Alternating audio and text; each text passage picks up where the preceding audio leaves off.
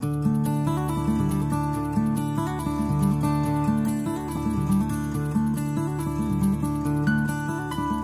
one thing is just sort of maybe our core basic job in agriculture, which is very, very simple, and is to provide unbiased, research-based knowledge to farmers to help them make better decisions and improve their prosperity. Now that comes with some pieces. One of those pieces is to make sure that we're also aware of what the needs of the industry are through our connection with agriculture out in the countryside and out on the farms, to make sure that our researchers back on campus have a focus not just on a lot of grand paradigm shifting research, but they're also focusing on the needs of the industry. And then once those needs are met, we can transfer that research-based information back to farmers and continue to work with them. I feel that one of our missions, if you will, is to continue to connect the public to their food supply, continue to connect the public to the great things that happen in agriculture. And that I see for agriculture to continue to be successful from the standpoint of the legislature and the philanthropists, and even how our administration views us on campus. We need a public that is supportive of what we do, and a public that does not take their food supply for granted, as so many people do.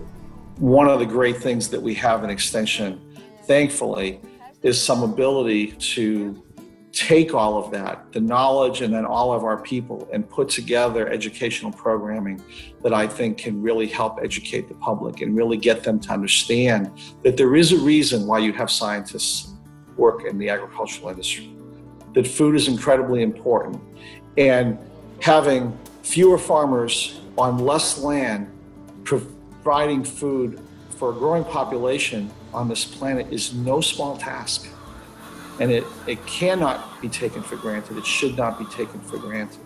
And I want to be part of the education that takes place for the consumers to understand that they should never take their food supply for granted. So there's a lot of exciting things happening on the research side within our college. Our collaboration with research from the standpoint of not only providing ideas back to the researchers, but also be able to work in a way that we could be testing as we go along and to see the potential for how it could impact agriculture. And it's not just to put more toys on farms. It's not to put more things in front of farmers that cost money. It's all about profitability. Putting something in front of them that means something, that makes a difference, that allows them to stay in business, allows them not to be in that situation that I was talking about earlier, the dark side. We want to move away from the dark side.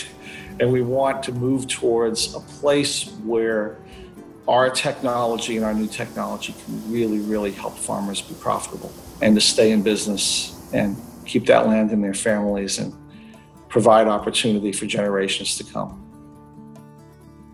Having a diverse population from the standpoint of where people live, what they like to eat, the amount of money they have, how they like to shop, whether it's a CSA or a farm stand or a farmer's market or a supermarket. Farmers in states with population centers can take advantage of that kind of marketing. And so we recognize that our local foods program and smaller farmer programs are geared a little bit differently, and the customer base is a little bit different. But those customers that come from other states in North Carolina and don't move to rural areas, move to urban areas, there's a group of people there that we can serve.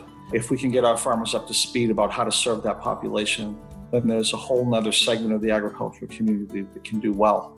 I guess understanding that one of those old sayings, the last 7 words of any dying organization, is we have always done it that way. And I think if you're going to survive and do better and be impactful, you need to recognize when you need to do things differently.